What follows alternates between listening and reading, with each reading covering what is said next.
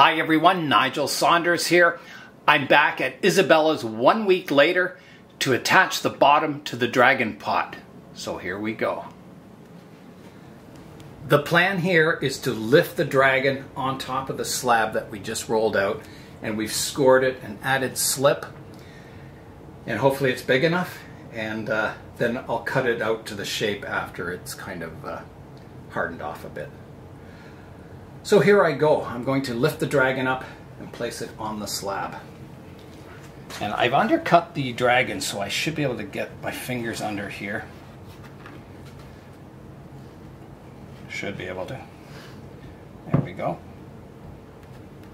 Like that. That's quite easy, actually. What there do you think? Yeah, I think that's good. That's good. Mm-hmm. Okay. Setting it down. Oh, you did set it. What's that? You did set it. It was like, boom. Nice. Move it around a bit. It's pretty firm on there. That's awesome. Push it down a bit. Okay, well that went okay. Mm-hmm. What's next? Well, should I cut out a shape? Yeah, or? cut it around, and while you're cutting, I would try to also like push the clay to kind of even it out, and maybe undercut a little bit, or use the wooden tool, because this one is nice and wet, so we can work it into the pot. Into the foot. Support the, because the toe's sticking up, isn't it? Yeah. I think it, as it dried, they kind of lifted it up. It happens because this dried faster, and this is still wet, so that got a little bit deformed. Okay, well maybe I should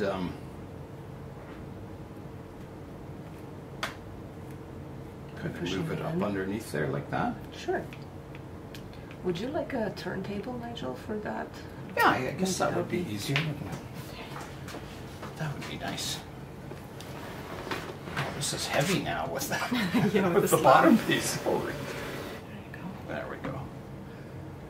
Okay, that's is it centered. Yeah, I think so. Okay. Close it. Maybe a little more this way. Okay. Okay, so now I'm just going to work this clay under the feet here.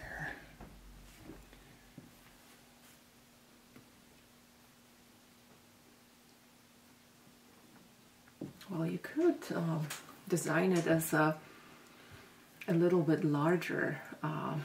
So like a land. Yeah, so the dragon rests on the land. Yeah, I think that would be good. Maybe leave a margin around it. Like especially around the feet, that would stabilize the feet and make it more sturdy when you're moving it. And yeah, I like that. That looks cool with the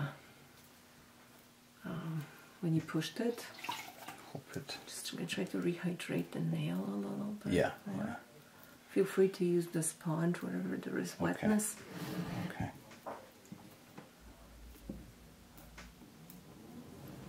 What do you think about that? Like having kind of a little bit of a platform. I think that's I think that's perfect. I think that's a good idea. That way, when you're moving it, you're not risking knocking the toes on things, and it's a little stronger, isn't it, to do that way? Just when you put it in, I saw this looks pretty cool, like that. I mean, of course, not all of it, but like if we could have part of it, that would be pretty neat. Yeah, I agree. I agree. Oh, Would you like a knife or a I think I'll need a blunt tool to kind of push it in between the toes here. One of those? Maybe, yeah. Maybe this one. That'll work, I think. There's so many areas that are really hard to reach on. The tools are great for that. Now, I think I'll rough cut it out, eh? Yeah, so you could also do the same thing like all around, like wherever. Get it just underneath. Push it in. So because we're not going to be putting the coil. Not on the outside, I guess. Yeah. So, because you have your design right up to the end. But you can also cut it first and then attach it. It's totally up to you. But like I would just like go with the tool once just to kind of just get it in there. Get it in there, yeah. Okay. I think it's pretty firmly attached. Cool, that's good. But we'll have to do the coil on the inside. Yeah.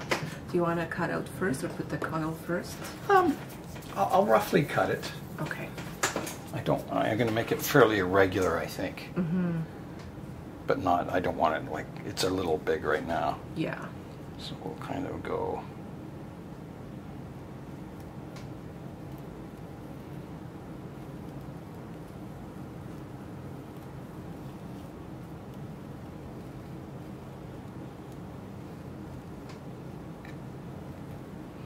Something like that, I guess. We'll try it. Okay. See if it looks silly or if it looks okay. Yeah.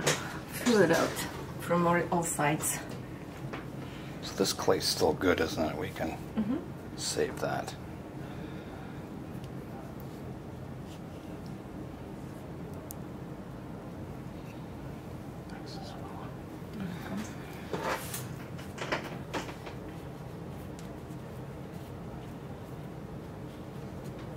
Now, how is it?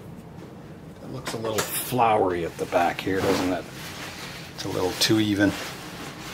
Yeah, it can be brought a little tighter, I think. It could be. In some areas, like even here, you could just go all the way, right? Yeah. Yeah, I don't think it needs... Or like even under the head, too, or... Cut that away, yeah, I think. At least here for now. And then too much around this foot. Like this.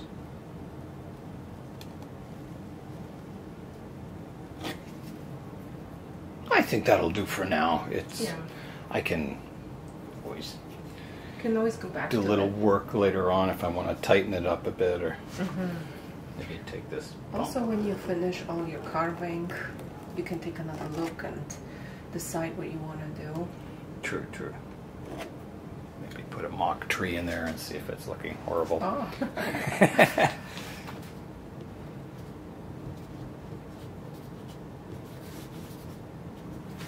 Okay, I'm adding the slip in here now. And we're going to add a coil to the dragon to secure it to the bottom of the pot. Alright, here I go with the coil. Start. I've watched Dan Barton do this. Oh, nice. So I've got he just, as he's feeding it, he squishes it. Because it stretches. Yeah. You're resting on your Now, I wonder if I'd be better or not on the turntable. Well, maybe it would. You want it off the turntable, you mean, or? Can you lock the turntable from spinning, or? Not really. But... Maybe I'll put it on the table. Okay. Because I'm going to be pushing it. That's right, It wants to spin.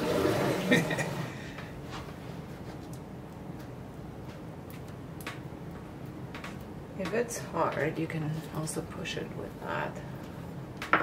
Well, I guess it's quite soft, actually.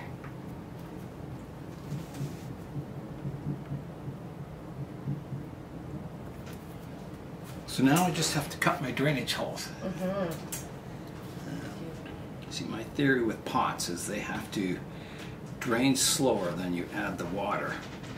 And that way the pot fills up with water and then fully saturates underneath the roots and everything. If you have too much drainage and not enough water coming on, then it just drains and you never get it wet underneath the base of the tree. That's true, yeah. So it's best to have a slower draining pot and have it fill up with water and then it drains out. That's my theory.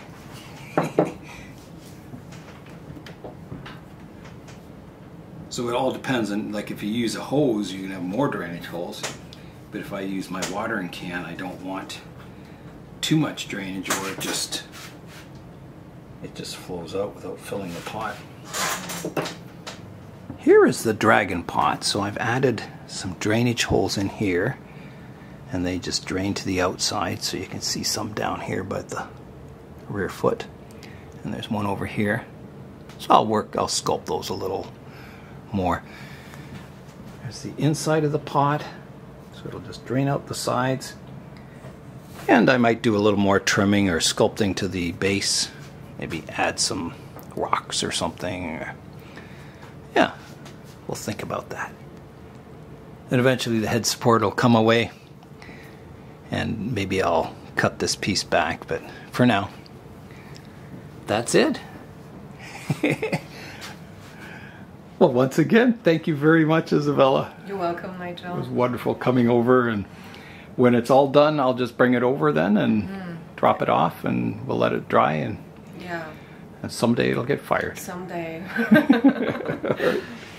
It is the next day now. I've got the dragon pot back at home. I'm going to try and finish it today. Fingers crossed, so here I go. So my first step, I'm going to clean up the inside of the pot.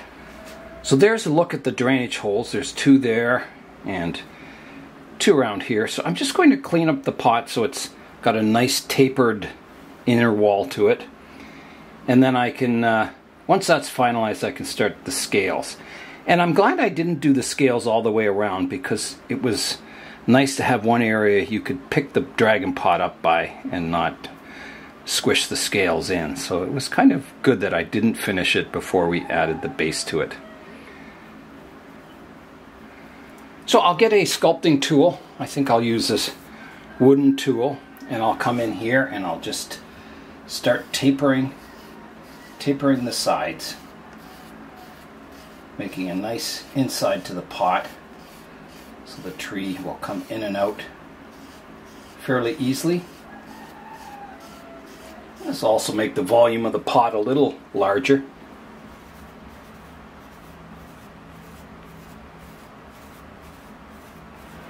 After maybe an hour and a half, I have the inside of the pot all smoothed out. My drainage holes all nice. Yeah, so that's the inside of the pot. I think a tree will be quite happy in there. My next step will be cutting out that base, my base plate here, deciding where I want the contours, and it'll be a difficult decision. Yeah, so I need to decide how close, how much overhang I want on the base. I don't think I want a whole lot. It's just a functional piece of the sculpture. I don't want it taking away from, the dragon or anything. So I think I want to come in, fairly close. Not, right against the dragon, but fairly close. I'll try kind of sculpting around the base, leaving, maybe 10 millimeters. See how it looks. So here I go. I'm going to come from above.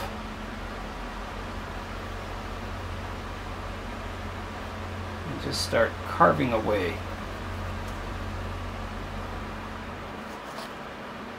Another one, and then the final one.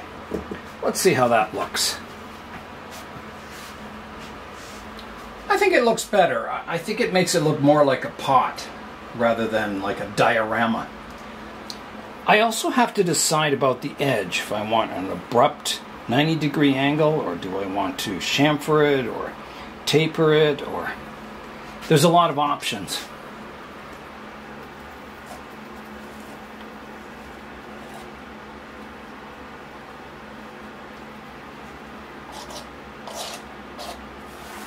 I think I'm getting fairly close to, the final shape of the base. I'll just brush away all the shavings here, and then we'll stand back and have a look at it. See if I'm liking the shape of the base. So far I am, but I'm going to stand back, and here is a look at the base plate.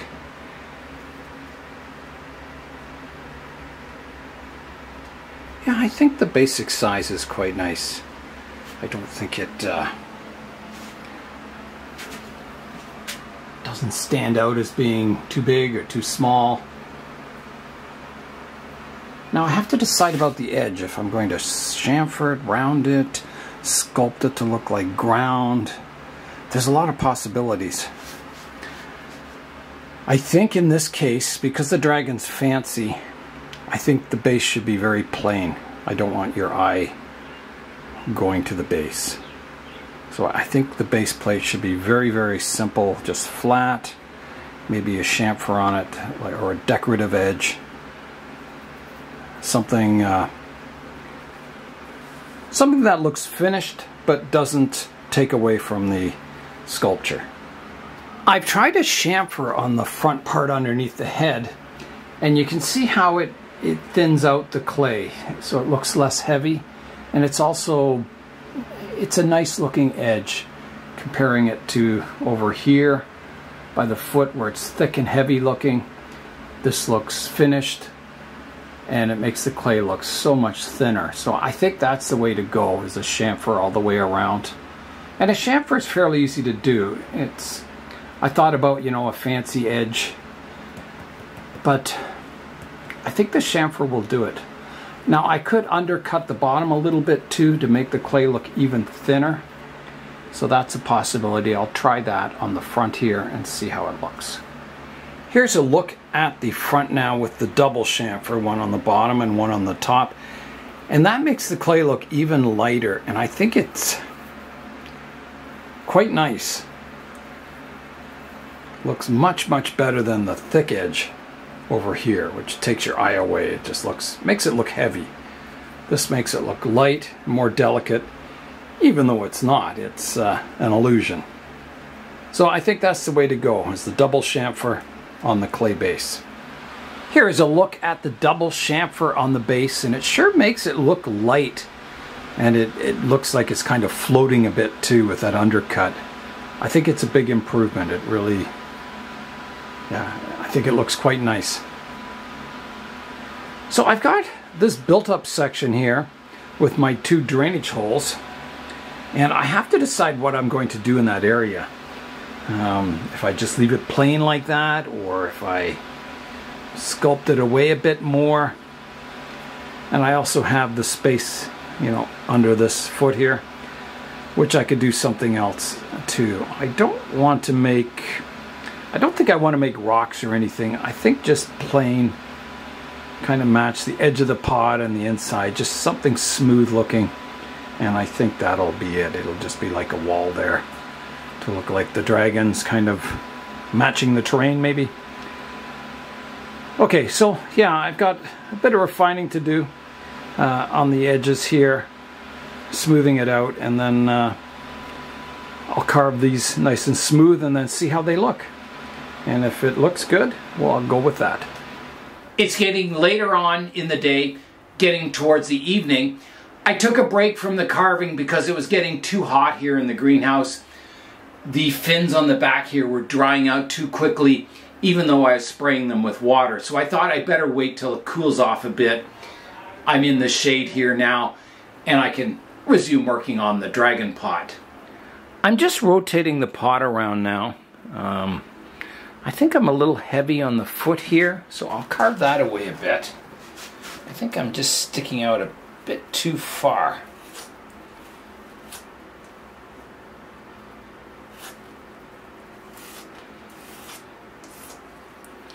I think that's a better kind of overhang there. Keep my chamfer on my piece here.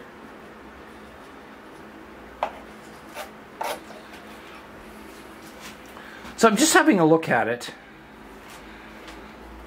making sure everything's looking good. I did a lot of sculpting in this area, kind of taking it back. I didn't want it too heavy looking here. So I just got to do a bit of smoothing there now. So that's another area I can work on, smoothing that out a bit.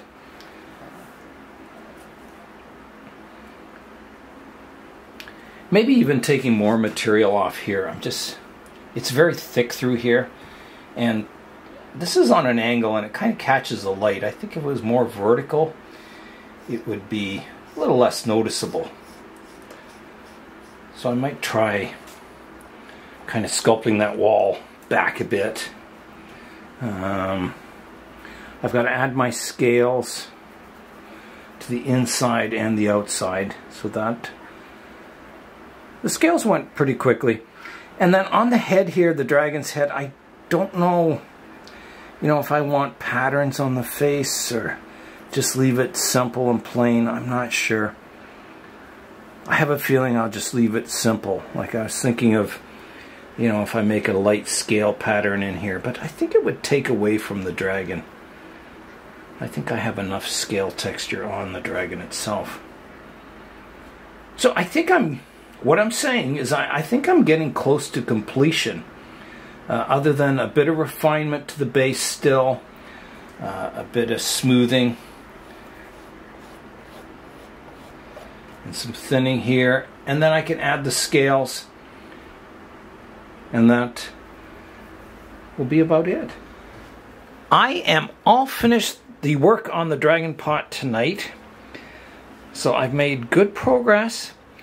I'm going to leave the scales for tomorrow morning because the clay will be nice and soft in the morning. I'll spray it, put the plastic bag on it,